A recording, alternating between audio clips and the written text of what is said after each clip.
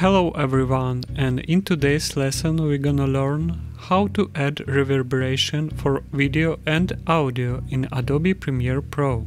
So I have prepared audio track in timeline. Привет! Как дела?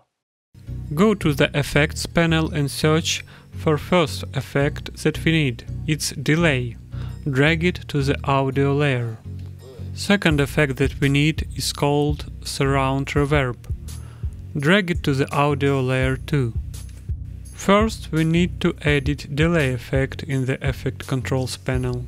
Feedback set to 30%, mix set to 35%, and then set delay to about half of second.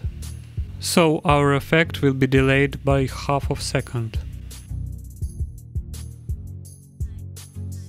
Great, now let's listen what we have. Привет! Привет! Как дела? Как дела? We already have some echo, but without surrounding. And to make atmosphere for our sound, we added surround reverb effect. Press Edit, and we've got some presets available already.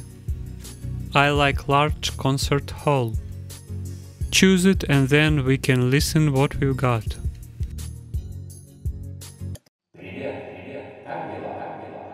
Reverberation effect is ready, but you can hear that the man is far away. To make it more loud, we need to up the gain value. For example, 10 decibels. Let's listen what we've got. Sounds great. You can use only delay effect and it will sound like simple echo. You can use whatever preset you want. For example, theater, cathedral, small room or many other rooms. Thank you for your attention, subscribe to the channel and have a nice day.